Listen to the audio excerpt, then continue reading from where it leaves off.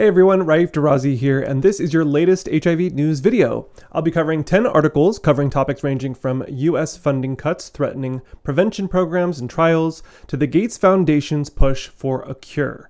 We'll look at how immune recovery lowers cancer risk, progress in mRNA and long-acting HIV treatments, and how gender-affirming care improves outcomes for trans people. Plus, we'll highlight HIV awareness efforts in AAPI communities and the global fallout from Elon Musk's shutdown of key prevention programs and more. Guys, after a lengthy hiatus, I'm happy to say that these HIV news videos should be coming out fairly regularly now. I've recently hired someone to help me with script writing as well as editing, which helps me tremendously. Thank you to Jane for putting this together. The ultimate goal is to have these news videos coming out every week. A huge shout out and thank you to Dennis Nelson for the super thanks donation that you sent to me on my 40th birthday in May. Thank you, Dennis. Okay, and jumping right in. Number 1, LAist, Southern California Public Radio. LA County's HIV prevention work threatened by federal funding cuts. LA County's HIV prevention programs are at serious risk due to proposed federal budget cuts that would eliminate over $19 million in CDC funding. As a result, the county has told 39 healthcare providers their contracts will end on May 31st.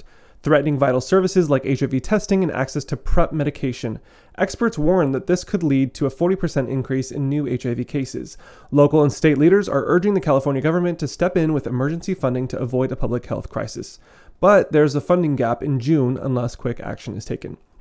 And this is something I've been aware of for, I would say, the last month. I've received emails myself from local HIV organizations just informing the public of these cuts and that LA has decided to remove funding, especially for things like HIV PrEP. And we can reasonably expect that there would be an increase in HIV diagnoses here in the coming months once this funding is removed and once HIV PrEP and other services are removed from the county. Number 2, genetic engineering and biotechnology news. ASGCT 2025 Gates Foundation doubling down on HIV cure. At the ASGCT 2025 conference, Dr. Mike McCune from the Gates Foundation shared a hopeful update. While the US government may be cutting back on HIV funding, the Gates Foundation is doubling down on efforts to find a cure. McCune emphasized that daily HIV treatment isn't enough and aims for a one-time long-lasting solution. With over 40 million people living with HIV worldwide and treatment access still limited, the foundation is backing research into innovative therapies like gene editing and immune-based approaches. Their goal is a safe, affordable, single-shot cure that works globally, especially in underserved areas.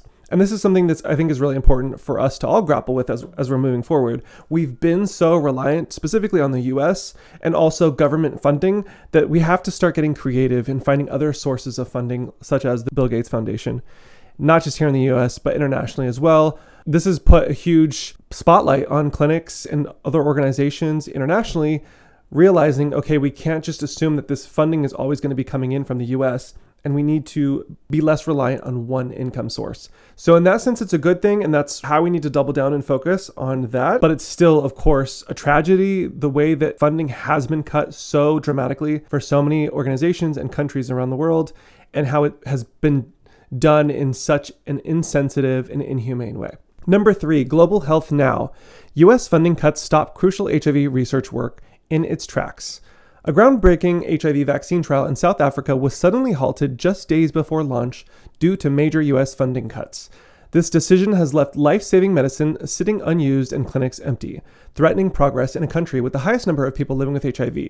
Researchers say years of work and international partnerships have been undone overnight, putting countless lives and careers at risk.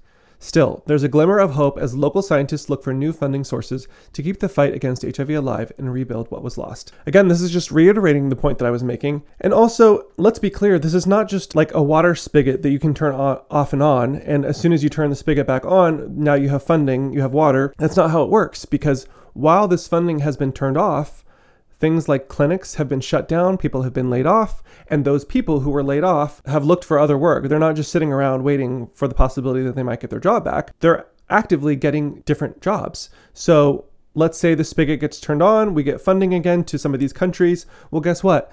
Now the people that they would have hired or had on their payroll before are no longer available. So now they have to find new people. And that just doesn't happen overnight, especially when the trust has been broken that someone working in this field might not have job security. Why would they want to invest their time and energy and money into a career that might evaporate overnight? So that presents a huge problem. And then you have clinics that have been shut down. Like if clinics can't pay their rent, then they lose the space. They can't just go back to their landlord and say, oh, like, I'm ready now, let me have the space back. That's not how it works. If you can't pay rent, you're out. It's done. It's over. So in order for these clinics to become operational again, aside from hiring people, they need to find a space. They need to be able to open it and get it permitted and who knows, whatever else. The point being that the damage has been done.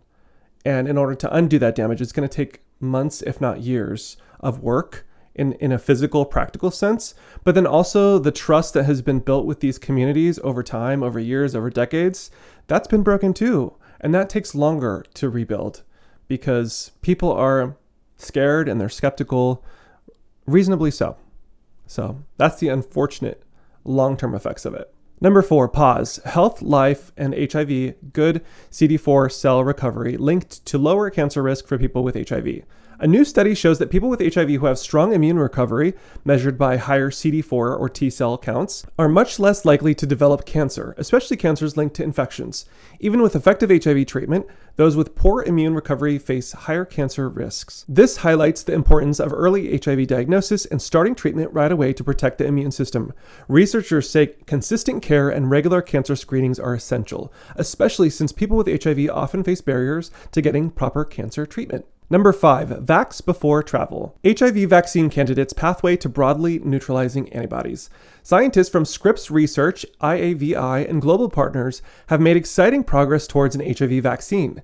In 2 early-stage trials using mRNA technology, like the COVID-19 vaccines, researchers showed that they could activate special immune cells needed to eventually create broadly neutralizing antibodies, powerful defenses that can block many HIV strains, not just one.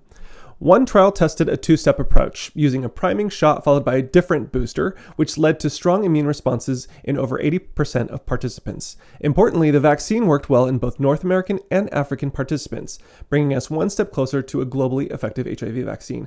I think this is so interesting and fascinating that something like mRNA, which, if you weren't aware, was originally developed to potentially create an HIV vaccine or an HIV cure and failed decades ago when it was originally developed. Then that same technology was able to be used for COVID, for the COVID vaccine in 2020. And now it's coming full circle again and looks like it may help with broadly neutralizing antibodies in a potential vaccine. This just further emphasizes my point that funding and research into HIV helps not just the HIV community and with treatment and prevention and a potential cure, but it also has ripple effects to so many other viruses and diseases out there. And now it's cool to see how it not only rippled out, but it's rippling back in. Number 6, pause. Health, life, and HIV. Gender-affirming care linked to better HIV outcomes for trans people. A new study shows that transgender people who receive gender-affirming hormone therapy tend to have better HIV outcomes. As more patients at 2 LGBTQ+ health clinics started hormone therapy, HIV rates went down and more people with HIV were able to control the virus. The study found that hormone therapy was linked to a 37% lower chance of having HIV and a 44% lower chance of having uncontrolled HIV. Experts believe that gender-affirming care improves mental health, builds trust in healthcare providers, and encourages people to stay in care and take their medications, leading to better health overall.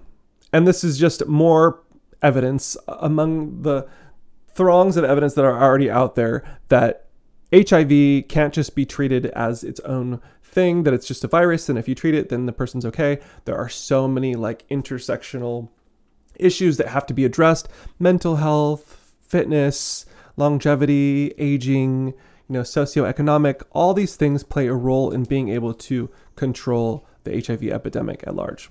Number 7, pause. National Asian and Pacific Islander HIV/AIDS Awareness Day. May 19th was National Asian and Pacific Islander HIV/AIDS Awareness Day. This day raises awareness about HIV in Asian, Native Hawaiian, and Pacific Islander communities, which often face stigma and low testing rates. While HIV diagnoses among Asians have dropped, cases among Native Hawaiians and Pacific Islanders have risen. Testing remains low. Only 22% of Asians in the US have ever been tested. Poverty, lack of health insurance, and cultural stigma make accessing HIV care harder for many in these communities. This campaign encourages open conversations, education, and testing to fight misinformation and improve health outcomes. Number 8, pause. Derrazi, islatravir treatment combo shows continued promise. Merck's new once-daily HIV treatment combining doravirine and islatravir continues to show promise. In 2 major studies, people who switched from their current treatment to this new combo pill maintained viral suppression over 48 weeks, with the results similar to or even better than their previous regimens. This treatment was generally safe and well tolerated, with fewer concerns about serious side effects or resistance. Importantly, the studies used a lower dose of islatravir, avoiding the immune-related issues seen in earlier trials. This combo offers a simpler, effective option for people living with HIV, especially those looking to switch treatments.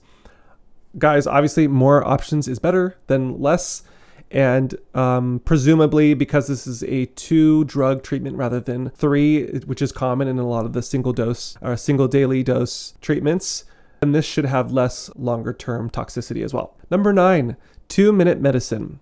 Twice yearly lenacapavir prevents HIV more effectively than daily FTDF. A recent study found that twice-a-year injections of lenacapavir were much more effective at preventing HIV than the daily pill FTDF, especially among men and gender-diverse people who have sex with men. Lenacapavir lowered the risk of HIV by 89% compared to the daily pill, and both options had similar safety profiles.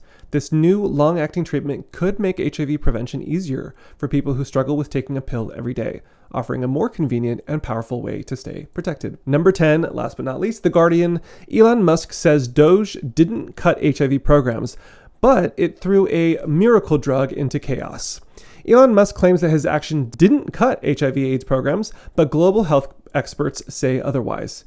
Since the shutdown of USAID by Musk's team, many prevention efforts, especially those using PrEP drugs, have been thrown into chaos. Services across multiple countries stopped almost overnight, with massive drops in HIV prevention like testing, medication access, and condom distribution.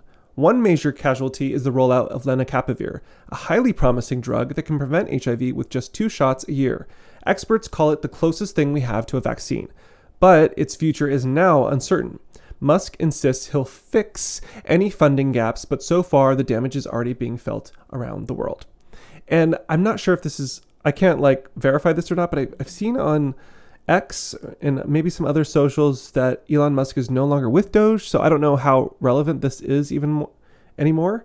But yeah, it certainly did impact HIV programs globally heavily, tremendously impacted these programs, and continues to do so. All right, those are the articles for today. Links to all these articles can be found in the description box below this video. I encourage you to sign up for my mailing list. Link to that is also in the description box below this video. I'm continuing to build up the email database, and once I get my team fully hired and ready to go, we'll start sending even more HIV-related updates and content via email newsletter. Be sure to like this video, subscribe, and hit the bell icon so you get a notification every time a new video comes out, and please share this with anyone who might find value in this content. That is the best way that you can support me and my channel. All right, until next time, cheers.